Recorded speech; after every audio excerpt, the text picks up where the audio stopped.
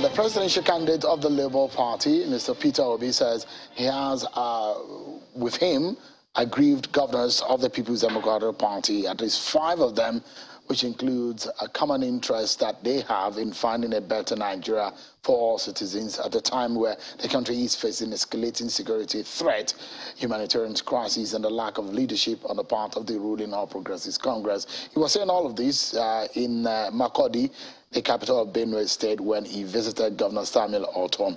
Take a listen to Mr. Peter Obi.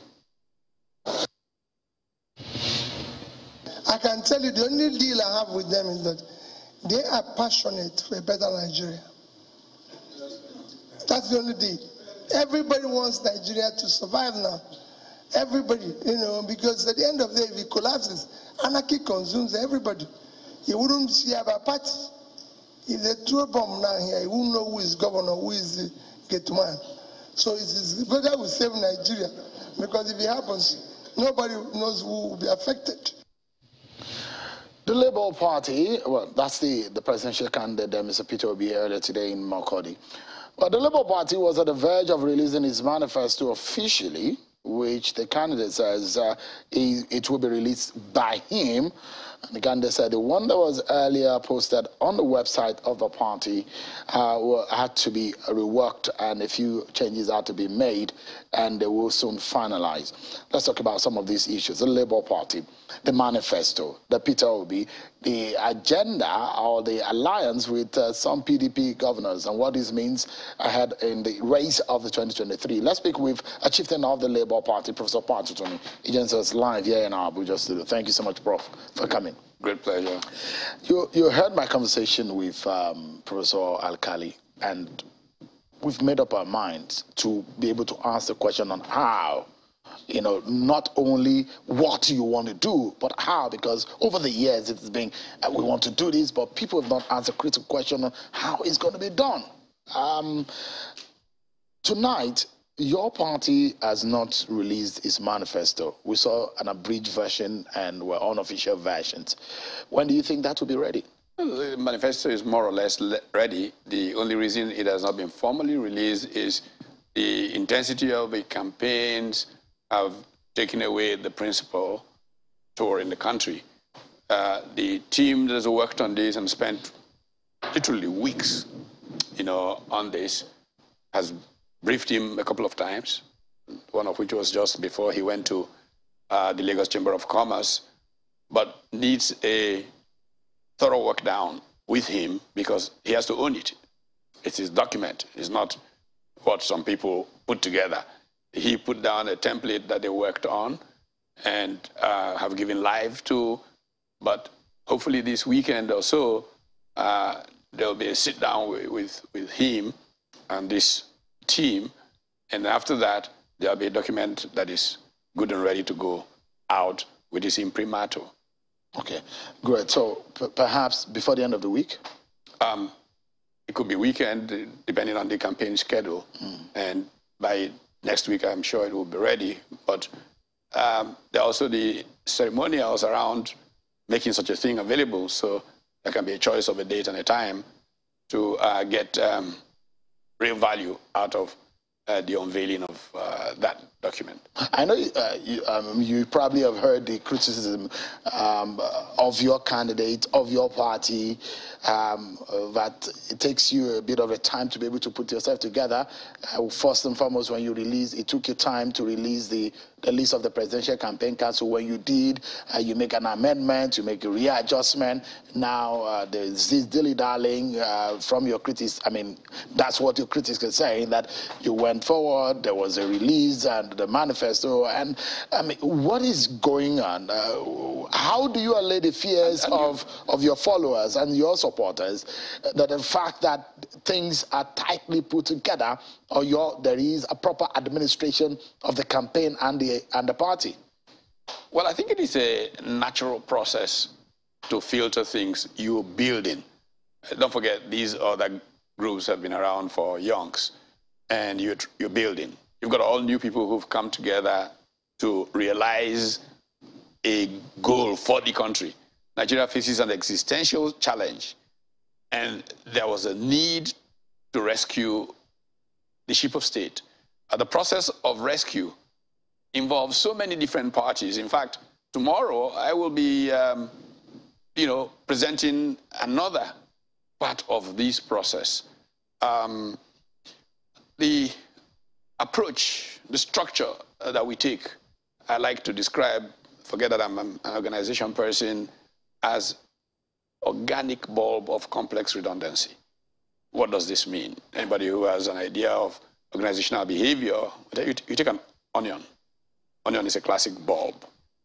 You peel off, and you peel off, and you get to another layer.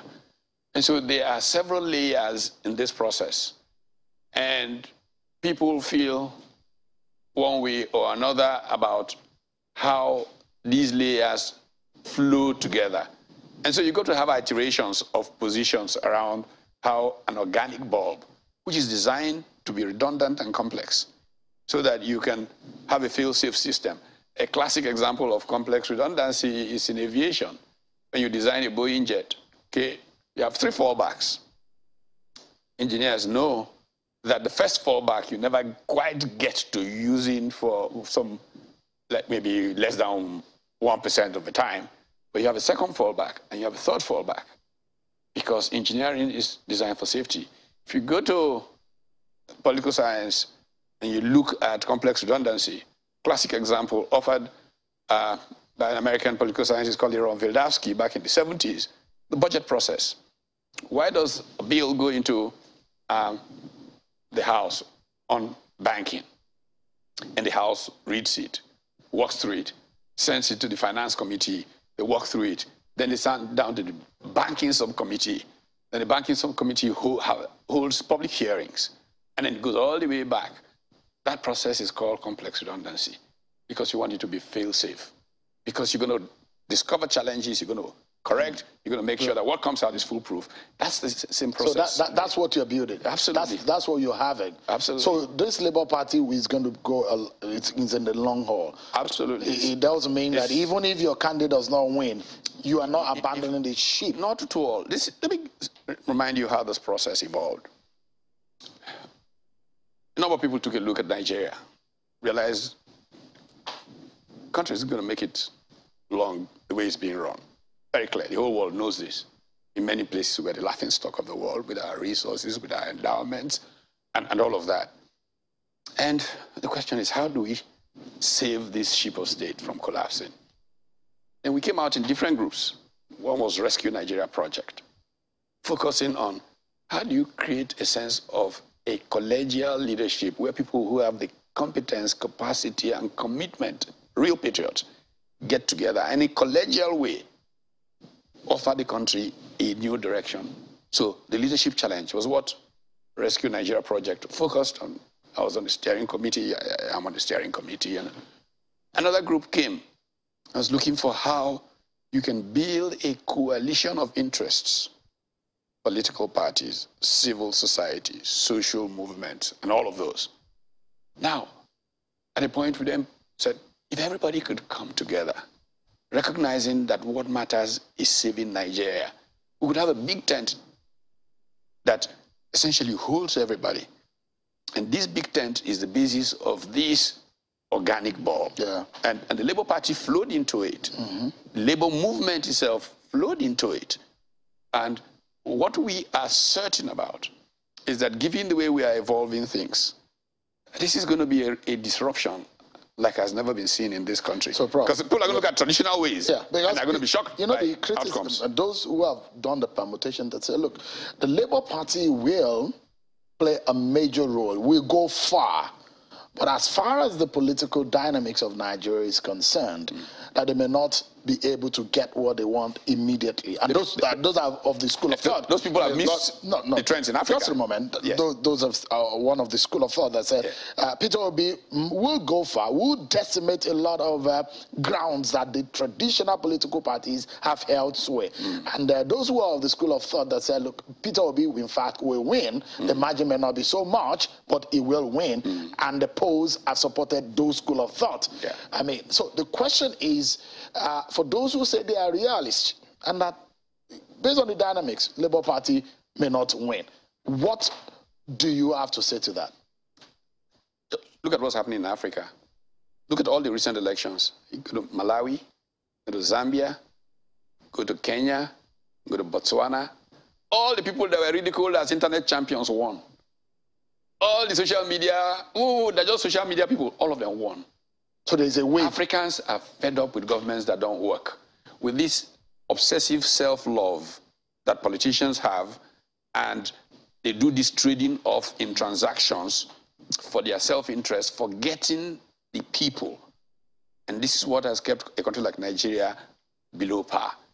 And Africans, the youth of Africa, are saying, this cannot continue. They proved it in Kenya, they proved it in Malawi, they're going to prove it in Nigeria. And I regret to take you, because the last interview, I had to drag you into the matter of your friend, but again, somehow it's coming to the fray. The Afenifere, your friend, Bola Tinubu, was at Parfasoronti's house over the weekend, and he got the blessings, which some said have divided Afenifere. How much of a blow is that for your candidate and your party? You know, my politics is significantly shaped by the politics of the southwest of Nigeria. In my view, the part of Nigeria that most exudes principle-centered politics is the southwest. And if you check my trajectory, it's been driven by what are the principles.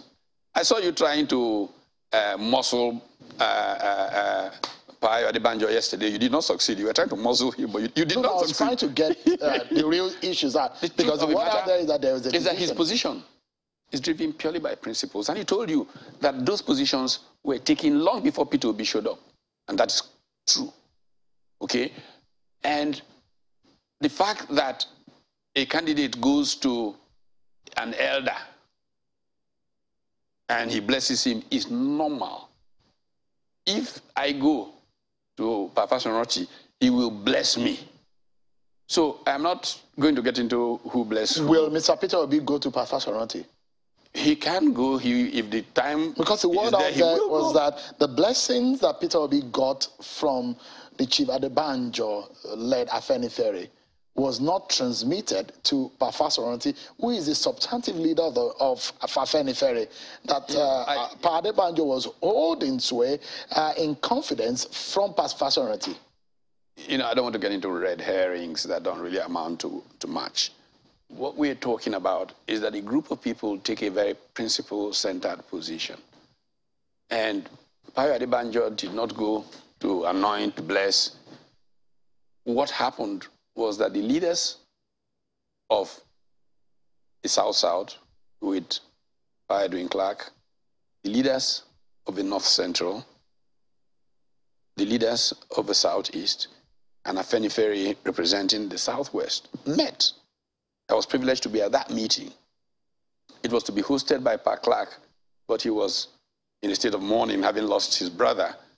And that meeting was hosted by Pa Ayo Adebanjo at the request of Chief Edwin Clark. And at that meeting, these ethnic nationality groups said, this is the principle that we stand on, it will go forward. That's their position. I like to take it that it was based on some fundamental principles of decency, fairness, and a certain moral compass.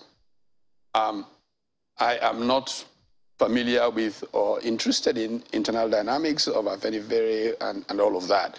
Those things are generated by people who still want to divide Nigeria. What is at stake is that our country is dying.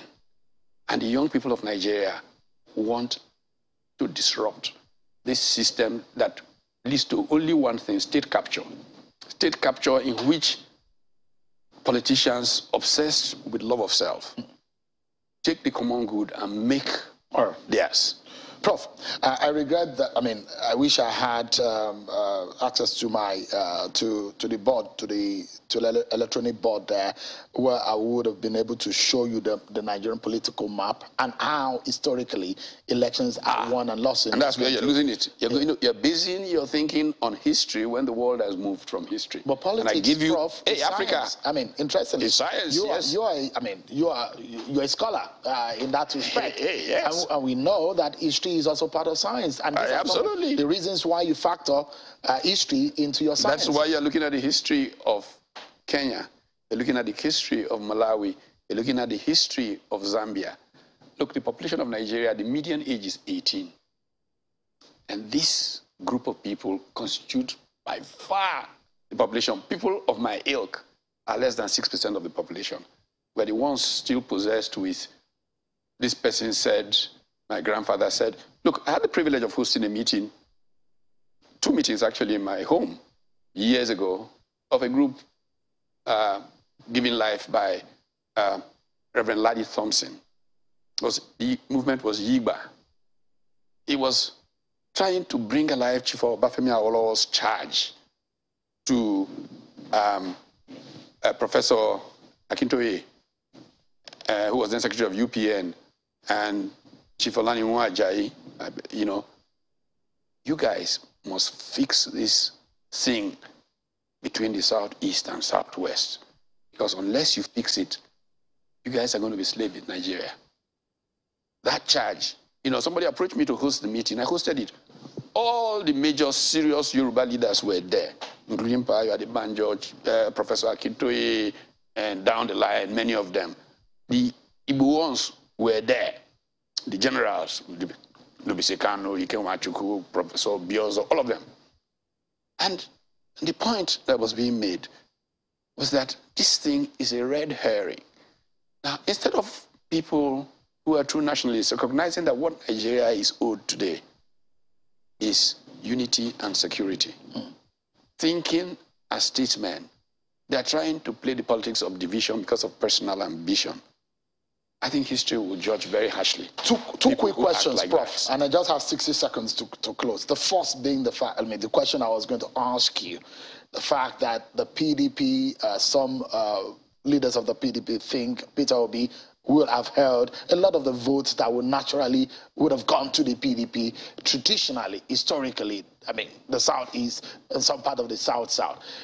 The first question I'd like to ask you before we close, which part of the two questions, is what strategy are you hoping to use in turning around what has become the historical trend of voting in Nigeria, which may not be in the favor of Mr. Peter Obi? Just quickly. What is that historical trend?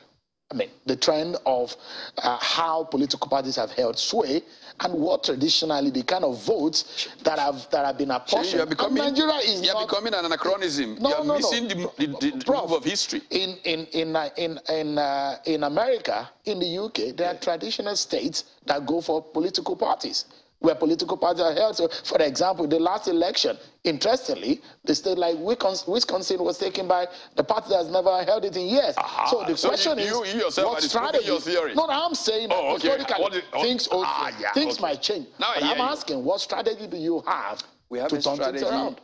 That is so clear that we want. Look, as you know, elections in Nigeria have been producing lower and lower turnouts year on year, even though population is growing. Why is that so?